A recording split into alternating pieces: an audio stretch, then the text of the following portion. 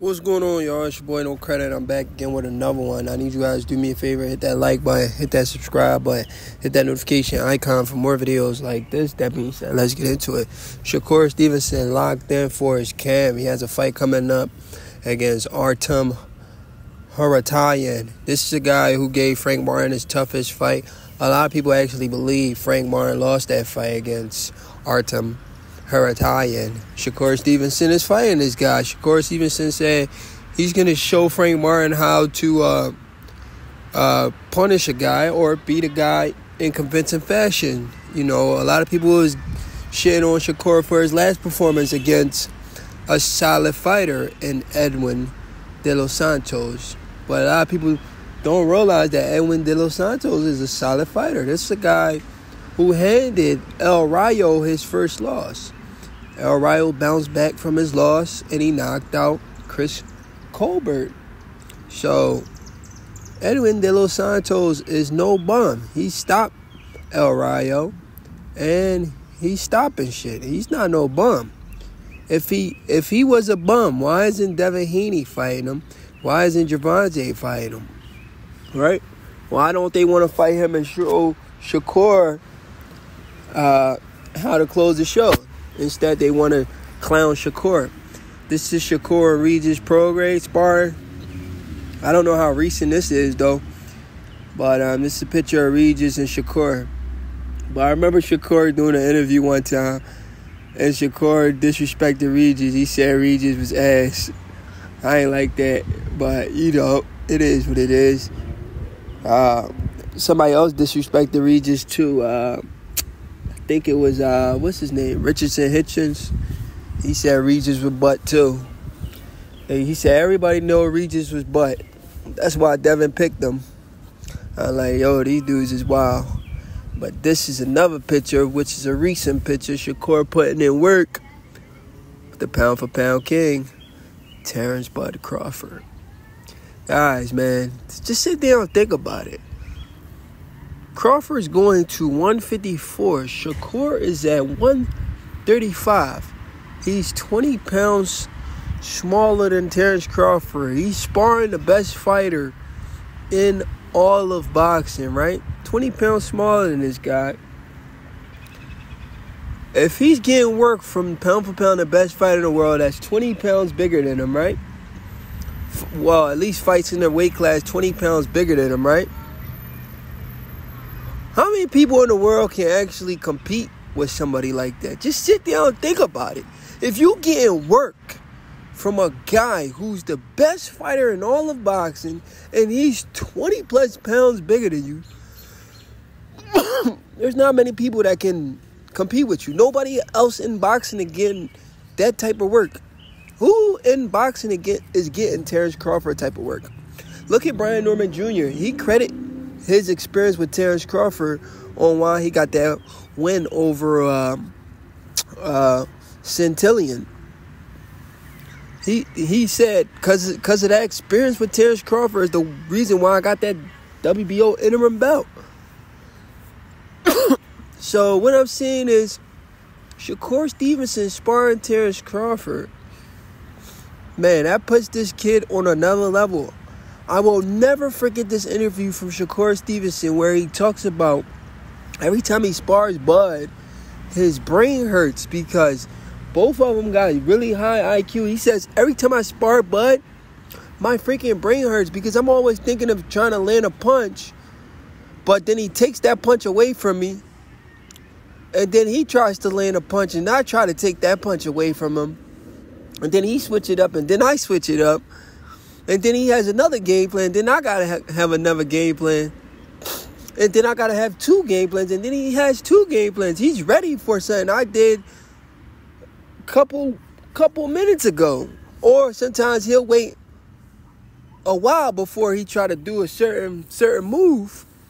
Like, my brain was hurting the whole time I was sparring Terence Crawford. This is what Shakur Stevenson had to say. Man, that says a lot. And also, Shakur recently did an interview about Bud. Also, Shakur was like, Bud is the best fighter I've ever been in the ring with. He said, I've been in the ring with Jaron Ennis. I've been in the ring with this guy. I've been in the ring with this guy.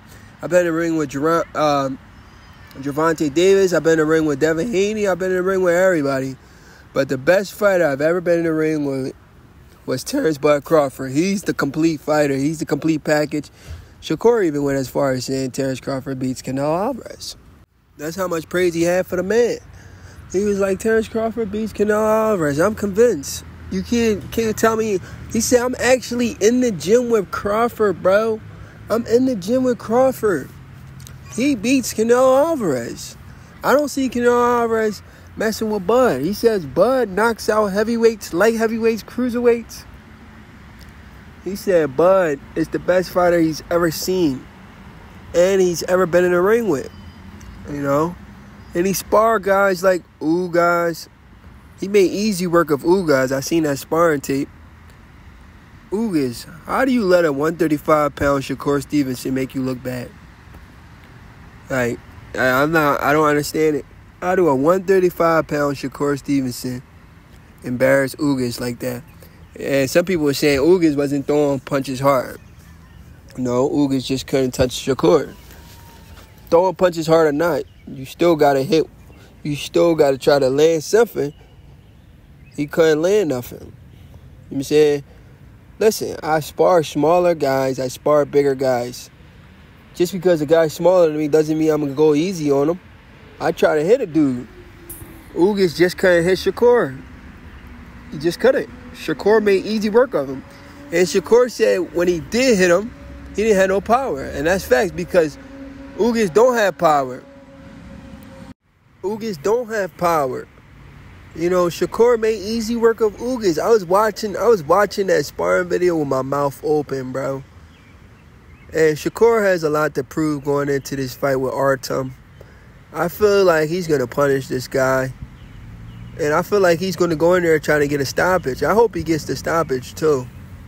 You know, because boxing fans, they hate on Shakur. They saying Shakur got pillow fist his hands. He don't like to get hit. But Shakur be dropping shit, though. Majority of his fights, he's knocked these dudes down. You know, he knocked down Yoshino. He knocked down Valdez. He be knocking dudes down, bro. He just hasn't been closing the show, but he been knocking dudes down.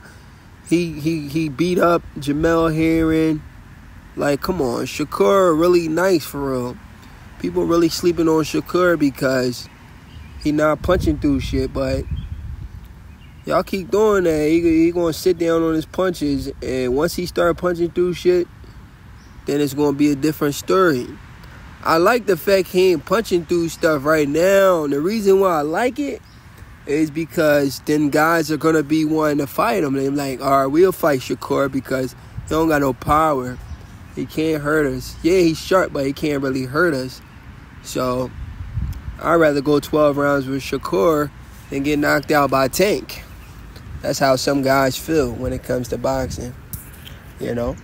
I mean, it is what it is. But then some guys be like, I'd rather get knocked out by Tank than get embarrassed by Shakur. You know, people feel differently when it comes to the sport of boxing. And then, on top of getting knocked out by Tank, you get the biggest payday of your career. So, we'll see. We'll see, guys. But what do you guys think about Shakur getting quality work from the likes of Terence Crawford, Regis Prograis? This kid's been in there with almost everybody. He's been in there with Terence Crawford, Regis Prograis, Devin Haney, Gervonta Davis, Richardson Hitchens, Ray Ford. I mean, you name it. Shakur has been in the ring with all of them. You know. I mean, it is what it is. Well, Shakur has a fight coming up July 6th. He's fighting in his hometown. I bet it's going to be a sellout. That's what Jaron Ennis should have been doing, fighting in Philly. Jaron Ennis would have been a bigger name than he is right now. Shakur is getting a lot of clout from fighting in the city. But Jaron Ennis is getting his first fight in the city at the Wells Fargo Center against Cody Crowley. What Eddie Hearn should do? Put a billboard all over the city of Jaron Ennis' face. all over Philadelphia. Then we going to know who Jerron Ennis is. But everybody in Newark, they know who Shakur Stevenson is. Anyways, your boy No Credit. I'm out.